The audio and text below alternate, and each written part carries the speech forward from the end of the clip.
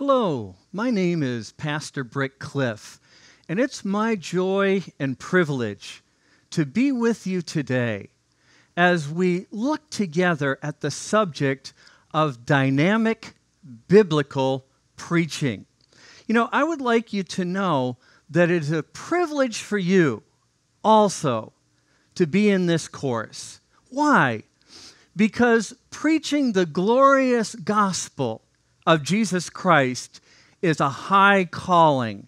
In fact, I believe it's the highest calling that God ever gives to any person. In Isaiah chapter 52, verse 7, the Word of God says this: "How beautiful on the mountains are the feet of him who brings good news." I want you to know that God, the Creator, says that you are a beautiful person. Why? Because you're spreading the wonderful gospel of our Lord and our Savior, Jesus Christ. You know, as preachers, we are ambassadors of Christ, and we're also privileged to be alive during the greatest harvest of human history.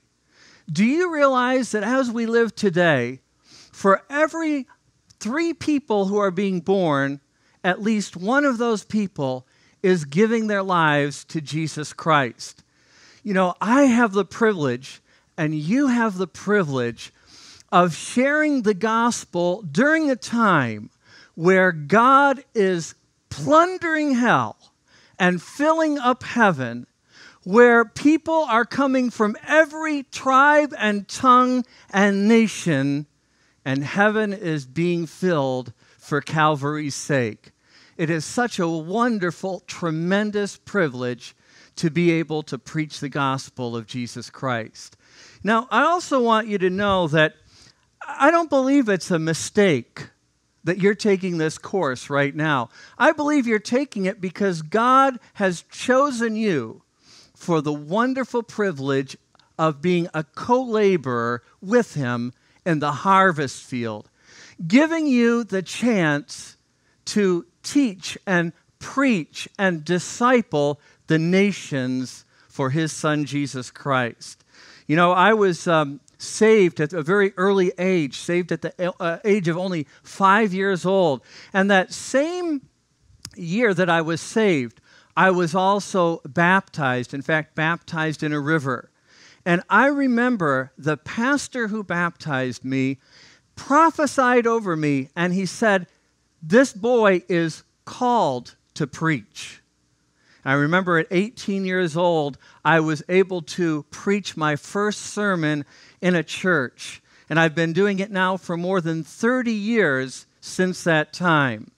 Now, perhaps you haven't had a prophetic word over you, but I believe that if you're preaching the gospel, it's because God decided and chose that He would give you this tremendous privilege. He saw something in you and created something in you for the people of your nation so that you could be a blessing, even as Abraham was a blessing to all nations. Now, I also want you to know that if you're watching this, it's also probably because you have a zeal for God's word, a zeal for God's people, a love for the lost. And yet the Bible tells us in the book of Proverbs, chapter 19, verse 2, it isn't good to have zeal without knowledge, or to be hasty and to miss the way. And I realize that you don't want to be just a regular preacher or an average preacher or someone that people don't really want to listen to, but you want to preach the word of Jesus Christ with excellence and dynamic speaking and attract people to Christ and help Christians to change the difficult areas in their lives that need to change. I want you to know that is what this course is all about. This course is about memorable, dynamic, biblical preaching preaching that changes lives, preaching that people remember for years to come, preaching that has impact and makes a difference. Now, before I begin talking about this, just want to tell you a little bit about myself. I've been married for 30 years to a wonderful woman of God named Beth. We live in Texas. We have 3 grown children. Our firstborn, Sarah, is married, and she is a missionary in Asia. Our 2 sons, Benjamin and Josiah, are in university now. And I'm also the president and founder of World Impact Now Ministries, as well as the president of Nation to Nation Christian University. Our ministry has training centers in numerous countries and in languages around the world. Now, during this course, we will study many practical steps that are involved in preparing a message or a sermon. We will also be learning how to be an exceptional preacher. We'll be covering many important principles and practices, but here let me encourage you not to be overwhelmed. For some of you, this will be your first time to hear many of these things or to have a course on preaching. And I want you to know that if it seems difficult, don't worry, because you'll be able to learn it little by little over time as you go over your notes, perhaps as you get to review the course. But also I want you to know that even if you grasp and put into practice just a few of the main principles found in this course, it will tremendously improve your preaching and your impact as you share in your church and as you share with unbelievers. So I want you to be encouraged even before we start. God has His plan on your life, and He has a purpose for you being in this course. In fact, before we look at the notes now, let's pray together. Father, I just ask in Jesus' name that for each person listening right now, that your anointing would flow to them, that they would hear what your Spirit is saying and what your word is saying, and Lord, that they would be able to become dynamic, incredible, excellent preachers of your word and see many, many lives changed in wonderful ways. We pray this in Jesus' name. Amen.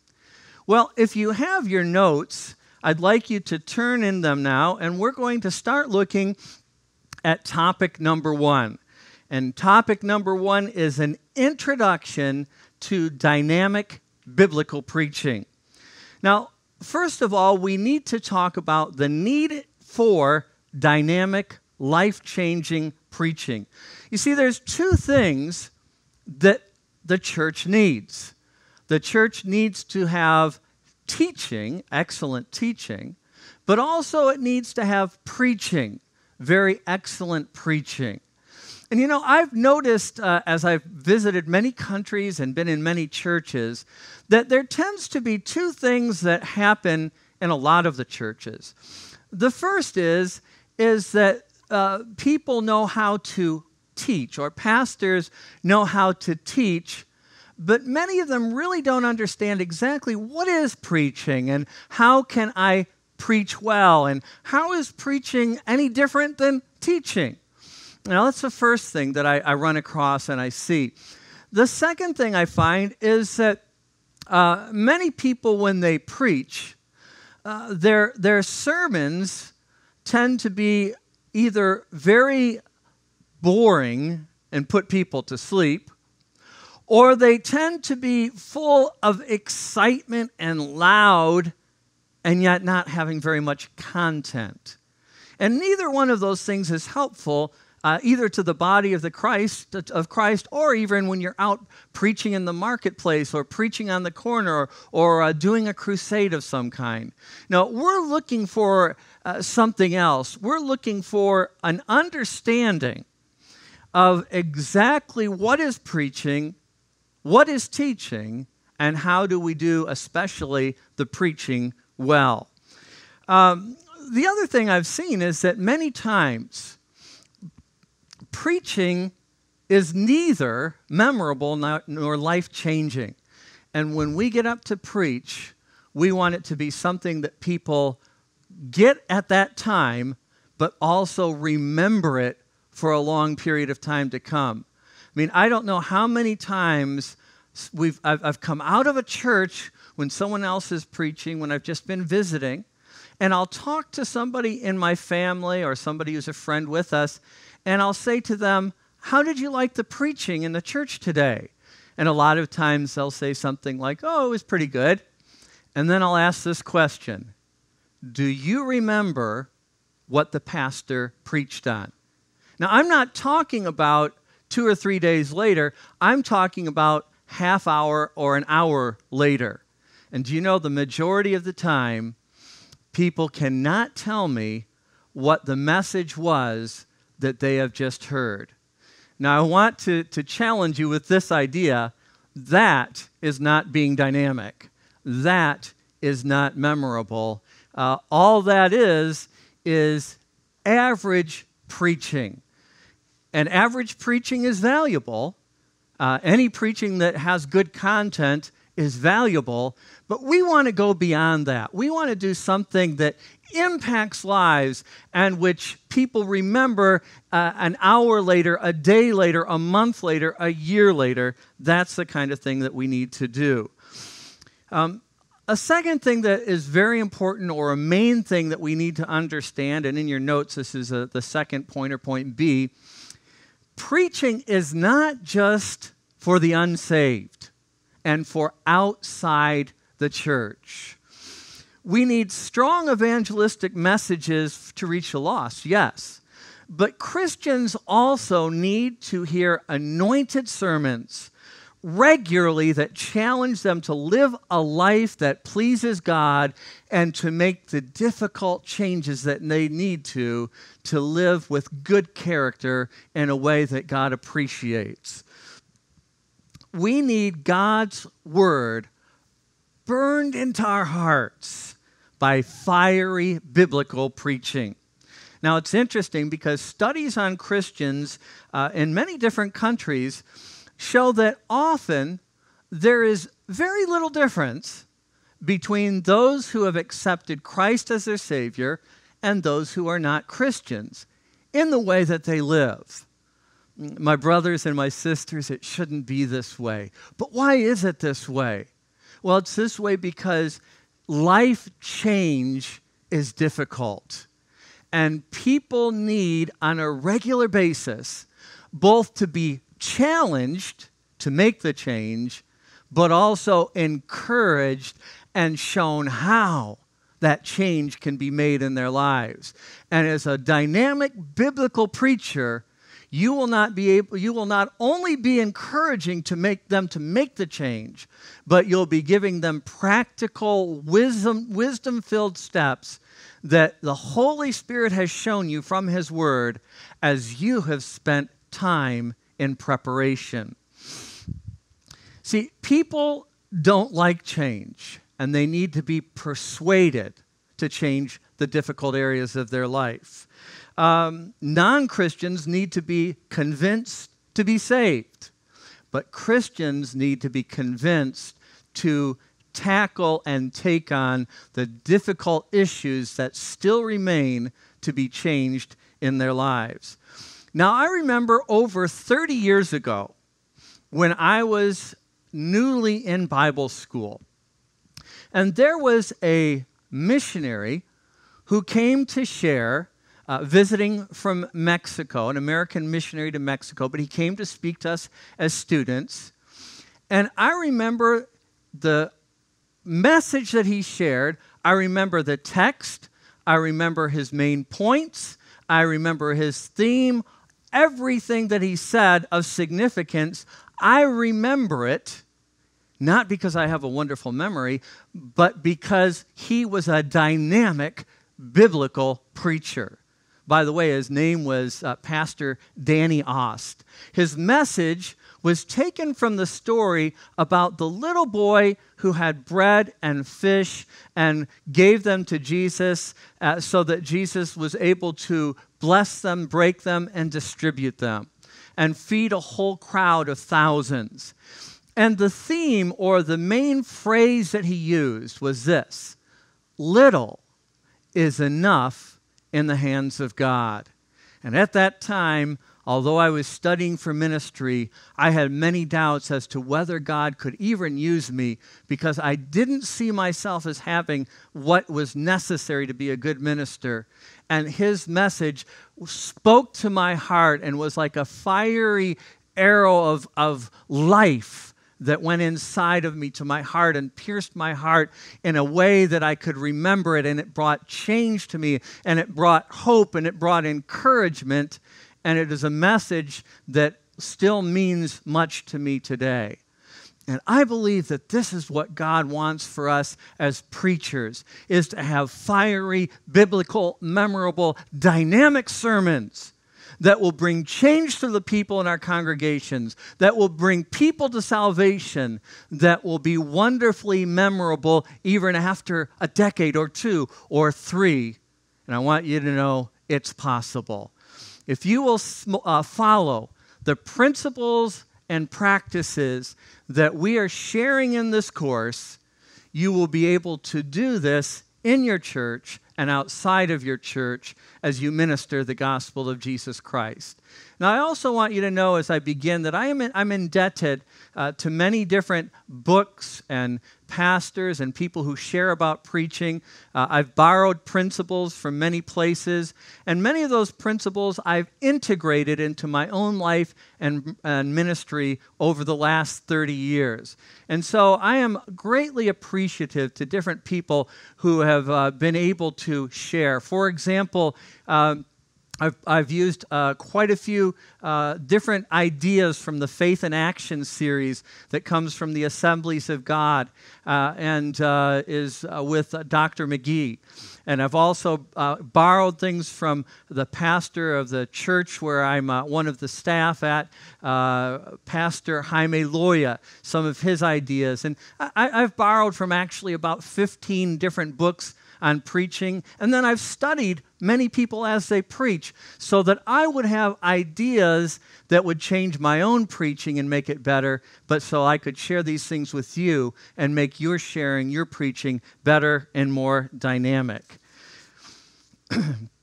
Now, I'd like to go now in our notes to the second main point, or Roman numeral, which is Roman numeral number 2. And I want to look for just a short time at references to preaching in the Bible, especially the New Testament, especially with Jesus. And if we go to John chapter 7, verse 46, this is how people described Jesus' preaching and teaching.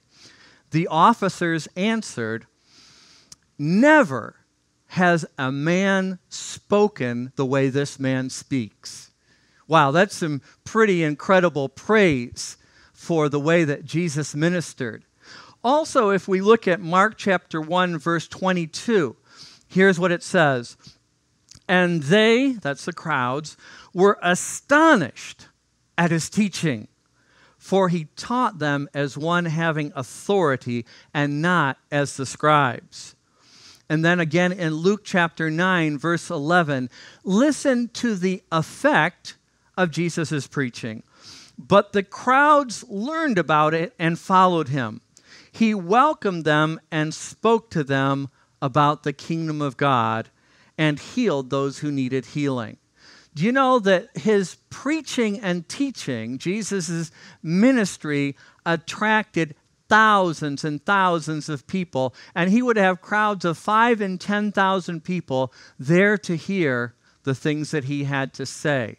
That is effective, dynamic preaching. Now, if you look in Luke chapter 8, verses 5 to 15, there's a very interesting example of one of the messages that Jesus gave. And it's valuable for us to look at it because in that one message, we see many of the ways that dynamic preaching takes place, because we see how Jesus organized and prepared and taught a message to the people. So if you go to Luke chapter 8, verses 5 to 15, It is a parable that many of us are familiar with. It's the parable of the wheat and the weeds. And if just by way of memory, there's a seed or wheat that's planted, and Jesus tells how this seed fell on different kinds of soil. And if you look at it carefully, and I'd like you to do that even as I'm talking, it has one main idea, and that main idea is persevere in the gospel and bear fruit. Persevere and bear fruit. That is the idea of the message. Then it has 4 supporting points. 4 points that go back to the main point and explain it or support it or say something about it. Jesus says in different words, but he says, you can receive God's word and allow it to be taken away. You can receive the word, but you can fall away during difficult times. You can allow the word to be killed by worries, riches, and pleasures. Or you can receive the word with a good heart, and you can persevere, and you can bear much fruit for the kingdom of God. Now notice that this was a message that captured people's attention. It spoke directly to the people's needs and the things that challenged them, and it challenged them to make a change. It also uses a parable. And the thing about parables that's wonderful is that they are stories that we can picture. It's not abstract, so I can't think, what does that look like? What is that really like? But it's a thing that I can picture. It's something I've probably seen before. And in my mind, when these things are talked about, when Jesus talks about wheat, when he talks about hard ground and stone, and when he talks about weeds and things like this, I can understand and picture those things. And then he puts this in a way that it's easy to understand and easy to remember. Stories are easy for us to remember and very helpful to use. Now, remember that I said that there is a difference between preaching and teaching. And this is one of the most important things that you can learn in this course, because until you distinguish between these two things, you'll always be mixing them together without knowing it, and you won't learn how to have sermons that are as powerful as what God wants you to have. So in your notes now, you'll see Roman numeral number 3, and you'll see 7 differences between preaching and teaching. Now, what's the first difference? Well, in preaching, you should have one main point. For example, you need to forgive other people. That's one idea. That's one main point.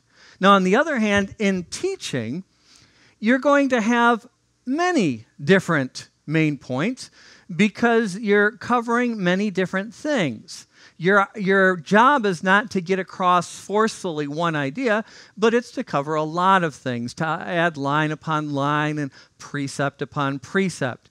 But on the other hand, in preaching, it's kind of like when I was a little kid, my parents had a magnifying glass.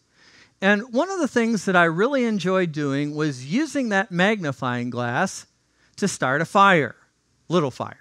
How do you do that? Well, I would get together a little pile of dry leaves, and then I would take the magnifying glass in my hand, and I would hold it so that the sun went through that lens, and the lens focused it down to a very, very fine point, and that fine point was so hot that it could actually burn your hand or set those leaves or something else on fire. And so I would set the leaves on fire. In the same way, preaching is about focus. See, every day we have the same sun, and it does the same work everywhere that it's shining. It doesn't start leaves or anything else on fire. But if you want it to do that, it can do it. But there's something that you have to do, and that is that you have to bring a magnifying glass and focus it. And in the same way, we can learn to focus the Word of God in such a way that it brings fire into people's lives and sets their hearts and their lives on fire to make the changes they need to for the gospel of Jesus Christ. So now that's the first change that we wanted, or the first difference we want to talk about. In preaching, one main point. Maybe it's you need to forgive people. But in teaching, many different points. Maybe you're doing something like understanding the fruit of the Holy Spirit. Now, number 2, preaching should have a hook in it, something like a fish hook, something you want that gets inside the people so you can draw them somewhere that you want them to go. You want them to know something. You want them to believe something. You want them to do something. Preaching has a goal of change in action or belief in the people that you are preaching to. That's preaching. Now, teaching, on the other hand, it may have hooks, it may not, but if it does, it will have many small little hooks, not just one big one. And its emphasis is not necessarily changing anything, but its emphasis is adding knowledge so people know things. Okay, number 3, here's the third thing that's important in the differences, is that preaching should be high energy, full of movement, excitement, lots of body movement, lots of voice variation. On the other hand, teaching should be lower energy, see, because teaching is going to take place many times over a longer period of time. If you preach, you should preach for 30 minutes, maybe 45 minutes, or somewhere in between. Very few people can do longer than that and do a good job of it, because the whole point is to keep people's attention. And if you're bringing life change, if you give people too much, it gets lost like a tree gets lost in the forest. Now, on the other hand, if you're teaching, you may teach for 50 minutes, take a break for 5 or 10 minutes, go another 50 minutes. You may do that for 6 different sessions or do that all day. That's a whole different thing in what is expected, in how it's arranged and what it can accomplish. Now, number 5, preaching should usually focus on only one passage or scripture in the Bible. That's the scripture or passage where you're getting your main point or your main theme or your main phrase. Teaching, on the other hand, often comes from many different passages because you're trying to convey knowledge, and knowledge is found in many different places, and you always want to have a lot of good scripture to back up any good biblical teaching that you do. So you may go all over the Bible to bless people with different parts of what's found there. Now, on the other hand, with the preaching, you're going to be focused on one scripture or one passage because people remember better if they stay in one place and look at one thing, and if you shine the light in that place.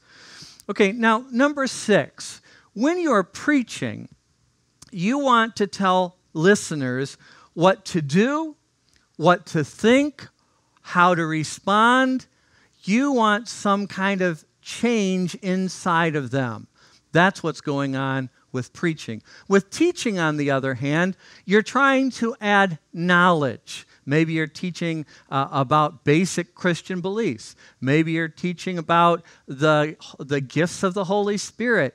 So many different good things to teach on. But again, when you do that, you're covering many different things with the intent of giving knowledge and understanding. Preaching, yes, we want to give some knowledge and understanding. However, our focus is more on change, on bringing something to occur that's different in the life of the person that we are preaching to. And then one last difference that I'd like to share right now is this.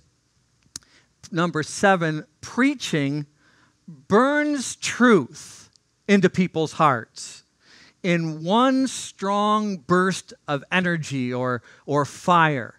One of the privileges I've had during my lifetime, my wife and I have actually been missionaries now for over 25 years. We've served in Asia, we've served in Africa, we've served in North and South America, visiting and ministering in all these different countries.